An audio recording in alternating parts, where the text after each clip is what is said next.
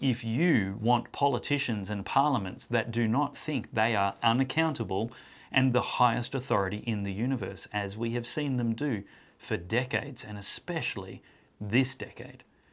Humility underneath Almighty God is what we want.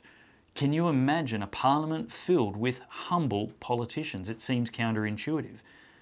But can you imagine a voting population filled with humble voters who aren't seeking to line their own pockets or to benefit their own circumstances, but are seeking to love their neighbours, seeking to benefit the nation, seeking to promote a genuine, objective truth and morality in this nation?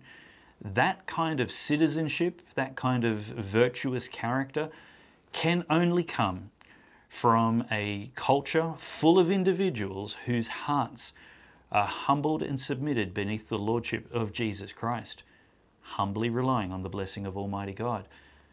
We need a reformation of culture. We need a spiritual reformation. We need a cultural reformation. And these will lend themselves to a political reformation, which will last for generations.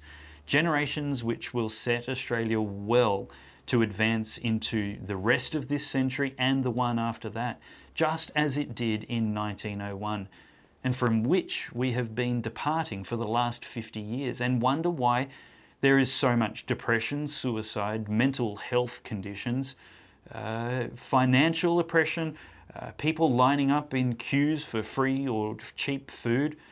We have a nation which has ridiculous suicide rates, ridiculous homelessness, ridiculous lack of flourishing, lack of justice. There is competition and striving, polarization, friction, and anger and hatred between so many camps. Everybody has been split off and fractionalized into different minority groups, care of the advent of cultural Marxism, which is all about creating and maximizing conflict between people. We see cancel culture, which is the opposite of Christianity. It is full of unforgiveness, resentment.